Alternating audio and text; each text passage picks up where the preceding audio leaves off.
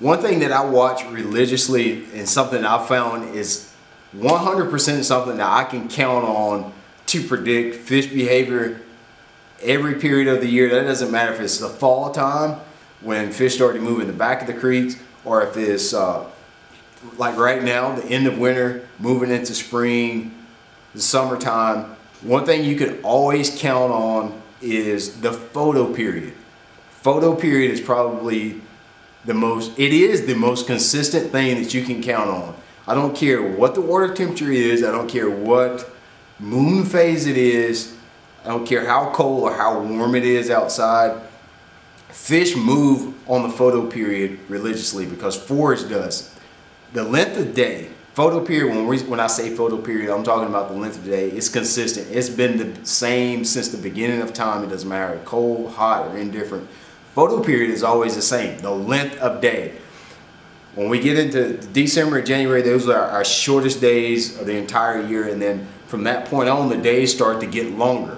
And that light period is what triggers fish to move. That's what triggers fish to say, hey, it's time to start moving to the banks. It's time to start thinking about spawning. Same thing for your food forages, for crawdad and for shad and all the food forage in the ecosystem. Everything is operating on the time clock of photo period, the length of day. So I really pay closer attention. And, if we want to prioritize water temperature, photo period, moon phase, just overall environmental factors, for me, photo period is at the top of that list. I don't care what's going on when I get to the end of February or really mid-February, March.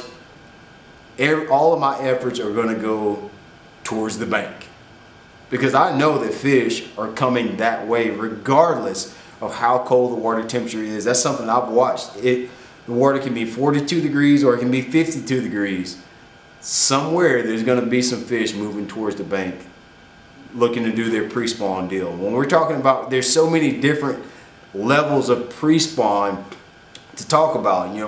In my mind, I see the pre-spawn, we have an early pre-spawn where fish are starting to get on little creek turn bends, those little turns in a bank, a little bit deeper water. That typically happens where I live in February, March. That's always your first pre-spawn on a clear water reservoir.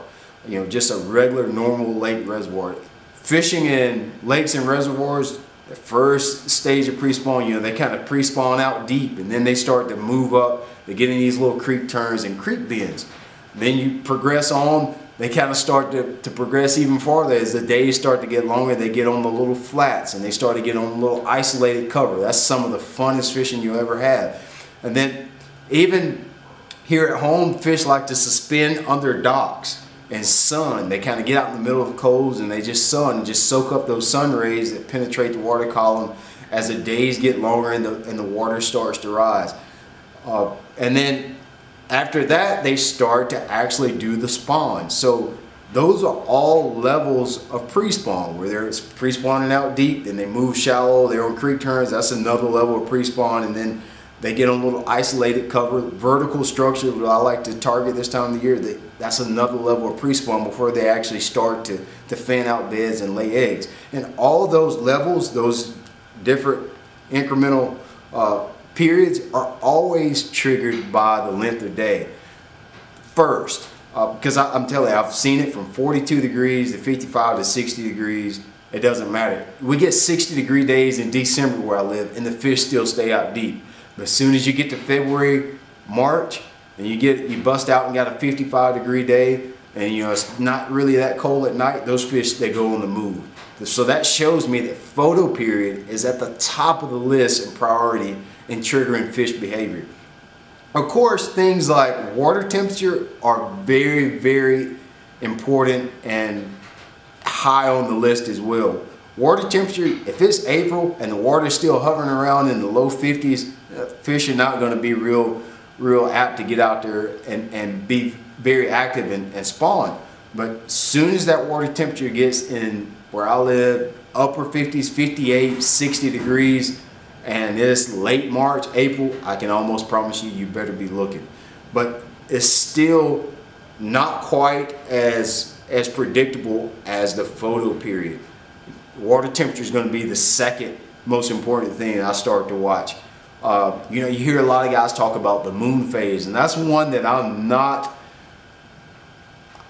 real strong on watching. I'll just be honest with you. I've seen some of my best fishing days on the water for spawning, centered around the spawn, and sight fishing have been when there's no moon, or a waning moon, or long ways from a full moon. That's one that I just don't have the evidence to say to you that it matters a whole bunch. So if I had to prioritize what I need to look for when you're talking about fishing around the spawn, number one is going to be photo period.